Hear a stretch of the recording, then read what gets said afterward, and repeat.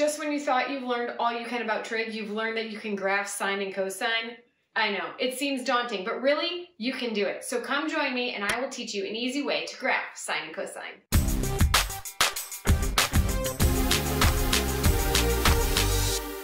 This video is just going to show you an easy way on how to graph sine and cosine. So let's get started. The first thing that you'll see on the board is that I have the unit circle with all the points labeled and the coordinate points. That is what we're going to use to build our sine and our cosine graphs. So the first thing you need to remember is that sine is our y value. So we're going to look at our y values. When you look at our y values, at 0, we have a y value of 0. At pi over 2, we have a y value of 1. At pi, we have a y value of 0. And at 3 pi over 2, we have a y value of -1. And then we come back to the end of the circle, and at 2 pi, we have a y value of 0. So these are the ordered pairs that we're going to use. So we have 0, 0, pi over 2, comma 1. Then we have pi and 0.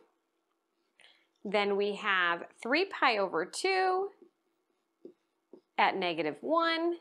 And then we have 2 pi and 0. So these are what we're going to use for our ordered pairs to label on the graph on the right. You'll see at the graph on the right, I have our values from -1 to 1 in our y-axis and from 0 to 2 pi, just like we have on the unit circle. So my first ordered pair is 0, 0. Then we have pi over 2 is at 1. Then we have pi at 0. 3 pi over 2 at -1, and 2 pi at 0. So what you'll notice is we're graphing from a circle, which means our lines are curved. They're not just going to be straight lines from here to here.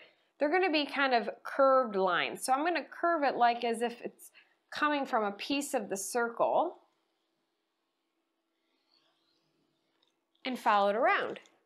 So this is our graph of sine. But this is only from 0 to 2 pi because that makes one full circle.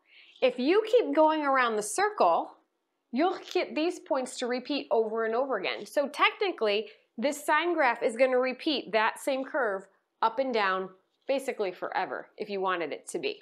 But what we talk about is one revolution of the circle. So how many radians does it take to go around the circle? It goes around 2 pi.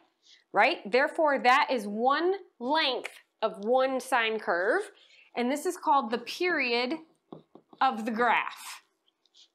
The domain, these are our x values, remember. Our domain went from 0 all the way to 2 pi, because those are the values we included, and our range, remember, is our y values, and our range went from -1 to 1.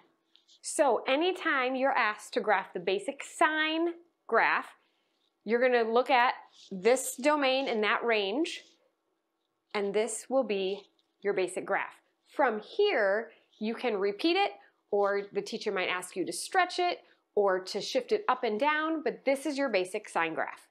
Now let's move on to cosine. Okay, now for the cosine, we have the same setup as we do for sine. I have the unit circle right here, and remember, cosine is our x values. So with cosine being x, we have 0 here, and our x value is 1. Then at pi over 2, our x value is 0. At pi, our x value is -1. And at 3 pi over 2, our x value is 0. And back here at 2 pi, our x value again is 1. So now let's go ahead and label the ordered pairs. So the ordered pairs are 0, 1. Then we have pi over 2, 0.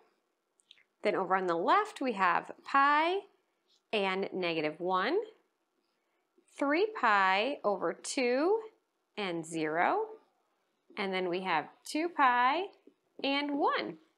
Now I'm going to take the ordered pairs and we're going to plot them on our xy axis. So 0, 1, pi over 2, 0. Pi is down here at -1, and 3 pi over 2 is at 0, and 2 pi is at 1 again. And again, because we're taking this from a circle, our lines are going to be curved.